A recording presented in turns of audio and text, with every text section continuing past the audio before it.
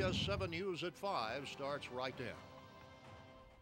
Over 10,000 people are feared dead in the Philippines following a massive typhoon that devastated communities, homes, and lives. Survivors are stranded, begging for food, water, and medicine.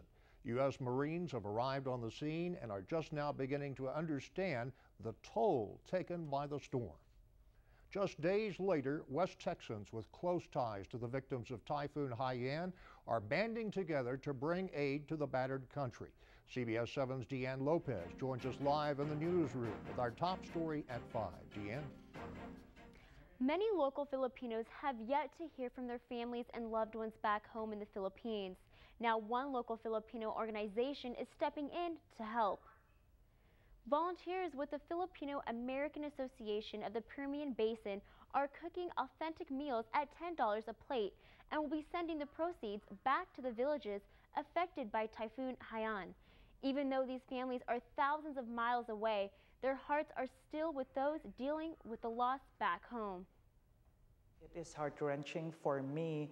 I could not just fathom how much emotion is boiling right now to the immediate family members.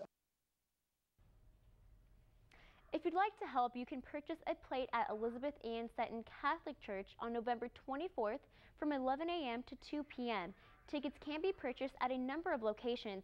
You can visit our website at cbs7.com for that list. In the newsroom, DeAnn Lopez, CBS 7 News.